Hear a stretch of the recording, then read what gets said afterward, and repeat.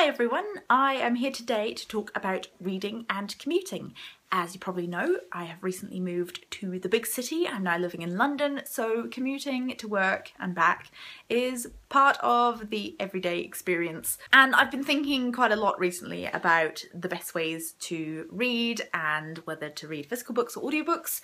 So I thought I'd share some of my thoughts with you here today and hopefully get some feedback from you guys as well as to what you do if you live in a big city. So I should start by saying that I'm not a morning person. I've never been a morning person, probably never will be a morning person. But one thing that really brightens my mornings is being able to listen to audiobooks.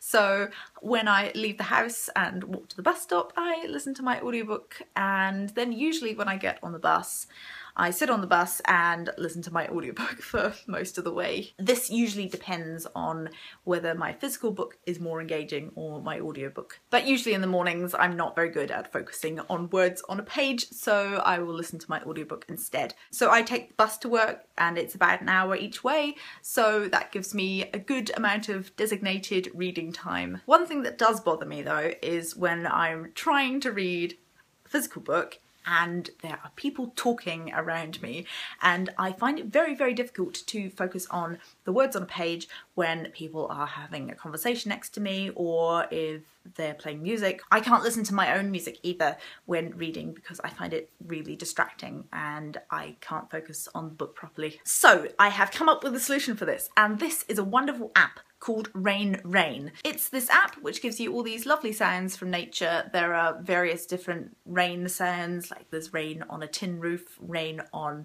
a tent. I tend to listen to a summer rainstorm because that gives you a good balance of sort of bass sounds to higher pitched sounds. So it blocks out most of the sounds that are around you. And that's how I managed to read physical books on the bus when I couldn't otherwise.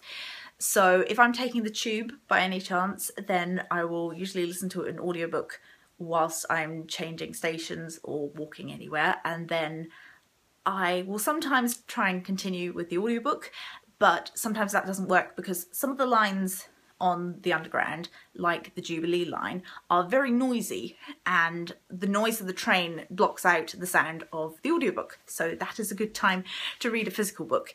The other thing is when you're listening to an audiobook on the tube is that you have to find somewhere to look, because on the tube it's not okay to make eye contact with people. It's a big no-no. So as I'm listening to an audiobook, I'm sort of thinking, do I look at the floor or do I look up at the tube map? To be honest, it's much easier just to have a book in front of you and read that, and then there's no problem with the sounds and there's no problem with making eye contact with people. So yes, physical books on the tube I find are best, but audiobooks in between stops, if I feel that I can switch between the two without too much confusion. On the bus, it just depends how awake I'm feeling.